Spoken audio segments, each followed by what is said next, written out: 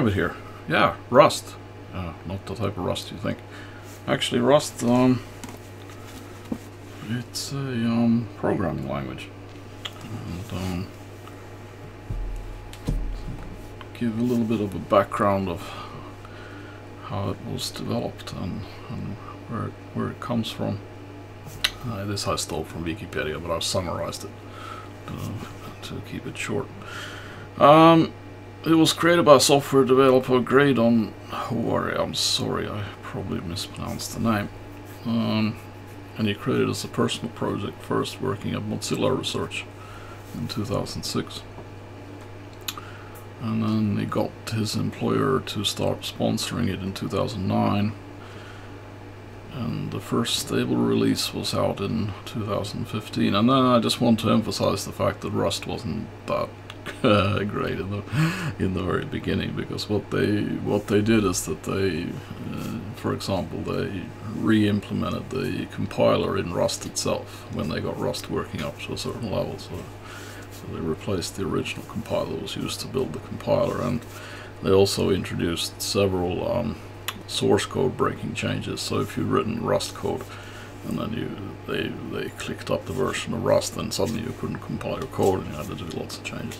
But anyway, it stabilized, and in 2022 an interesting thing happened. It was one of the first programming languages was allowed to exist in the Linux kernel development tree, in addition to assembler and C.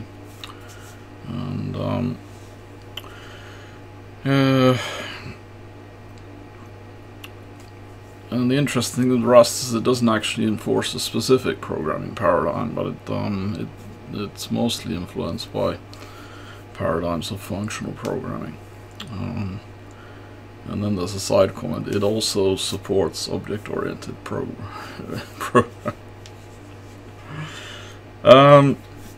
And then I also read an interesting comment that Rust is targeted at frustrated C++ developers and emphasizes features such as safety, control of memory layout, and concurrency. Safety in Rust includes the guarantees of memory safety, type safety, and lack of data races. And I'm just wondering if the C++ developers were first frustrated and then they were introduced to Rust, or was it that they got introduced to Rust and then they were frustrated? I'm sorry, but moving across language barriers, if you're not an open-minded full-stack programmer, is very difficult. So if you are I would argue that if you're a dedicated C++ developer, you would have a relatively hard time digging Rust. You would have to adapt your mindset. And then we're getting into this controversy that exists in the Linux kernel community with low-level C programmers not really digging the Rust logic being introduced and the guidelines that Rust lives under, when it's included and developed within the kernel space. And yeah, I can understand if you're a low-level C developer with all the tricks and tips you've been using for the last 25 years, and then suddenly somebody comes in and says, oh, now we're going to introduce a memory safe, intrinsically memory safe environment to work in, and you feel like you're being put in prison, like probably for the most of them. Which is unfair, of course, because C and Rust have different paradigms of being able to handle things, and Rust was built up from the basis of being able to be a systems programming that is, like I said, all the safety features. I must emphasize that Rust is not the first system development language that has been on the market. I tried to look up a few lists, but then I thought rattling off those is not really worth it, because it seemed to be the information I was reading, at least on Wikipedia. It seems to be a little of personal choice which one considers a system programming language, what one doesn't consider. So, but anyway, I'll leave it at that. That Rust is definitely not the first programming language that tried to be a system programming. I mean, one could argue that. Oh, I'm going to get so much hate for this.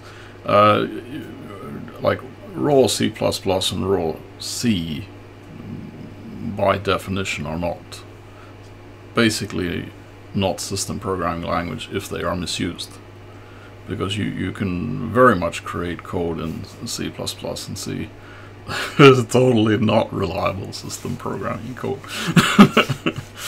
So you lack the guide fences to protect you, and that of course what Rust tries to introduce, is that it puts in place guide rails, so that when you're doing system programming, then Rust helps you stay within those guide rails and prevents you from making the often very common and horrible mistakes that you can make in both C++ and C if you're not programming according to the system programming paradigm with those programming languages. Yeah. Moving on. So anyway, for the purposes of this demonstration, you need to download 2 pieces of software. The first one is my Visual Studio Code, and I'll put the links in the comments also. And then you also need to go and get the Rust package and install the development tools for Rust. So what I'll do is I'll put the this code package in on my GitHub site and put a link to it so you can go and get it. I just thought we'd go through and have a look at what the main components of this skeleton are, and give you an idea of what it's needed and how it was set up. So anyway, the first thing I did was that I created a folder, and then I actually used the cargo command to create a new bin package, and then I said I don't want to use source control, and then I gave it the name skeleton. So that's how I ended up with this skeleton subdirectory. And then also, to make things easier, I added 3 commands. So you can, I mean, of course you can always use make and files like in the project, but as you see, I only have the Motorola assembly here, so I actually have no Rust extension installed, so I'm just using the basic language coloring to support the code. So I handle to make it very clear how things work, I've actually created these command files. So if we look at the first one is to build the package. So it just basically jumps into the package directory, and then it issues the command cargo build, and then that builds everything in that package.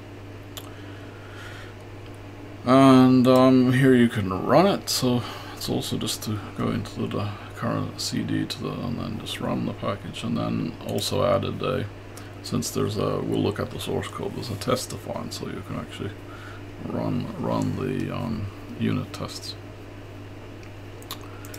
So let's have a look here at the source.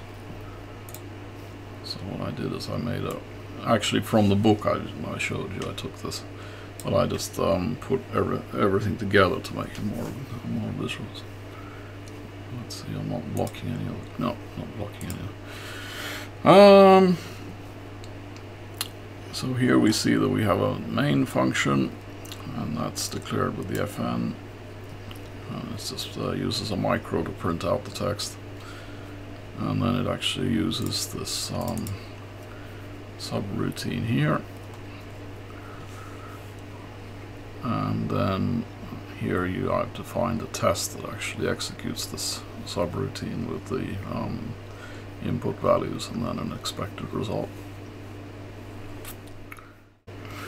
So I'll just say I'm not going to try and teach Rust here, but I'll just point out some highlights compared to other programming languages. So this this here explanation mark is actually the indication that this is it's executing a macro to issue this functionality. And then here you see the data types are a little bit of its own flavor, the naming of the data types. And then it has this concept that if you have a parameter, you need to actually define if it's mutable or not. And then it the assert is also introduced as a macro.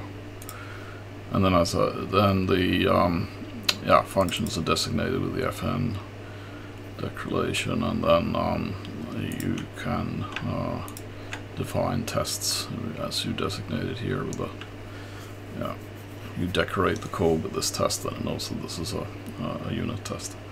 So that's how it understands when you issue the command for testing, then it knows well how to test it. So let's run a few of these. So let's see if we can build it first.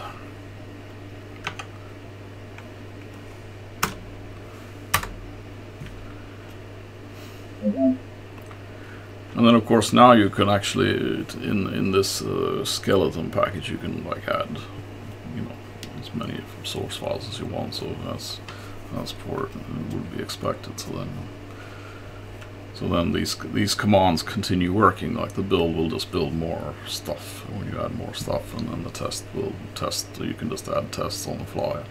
It'll run all the tests when you and then we can say we'll run it. Just follow it. So you get hello world, it works. And then let's run the test also, just to see what it looks like.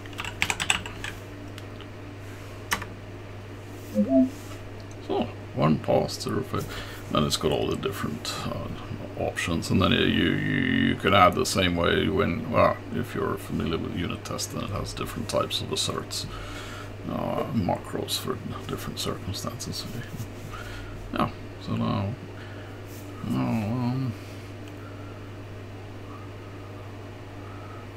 language syntax, basic functionality. Of course, this I forgot to mention. It uses this let keyword to define parameters. So, as I briefly showed, that Rust in itself is quite a thick language. But I thought it's always important to be able to get started with something basic. So I thought when I was thinking for the idea for this video, I said, I want to keep it really down to basics. So here you can see how you can create a Rust. How you can initiate your environment. So you get the editor installed, Visual Studio Code. You get the Rust environment installed, and then you get a real basic application that shows you how to create a container, and then how do you actually get it, build it, how do you run it, how do you execute the test to find it, and then a little bit of code which shows at least one, like you saw, one subroutine and one test. And then of course it's much easier to then take this code and actually start expanding on it and search on Google, search up. There are extensive documentation online, so it's actually one can expand on one's knowledge of Rust. So I hope you found this useful. I'll see you in the next one, and happy hacking, by the way.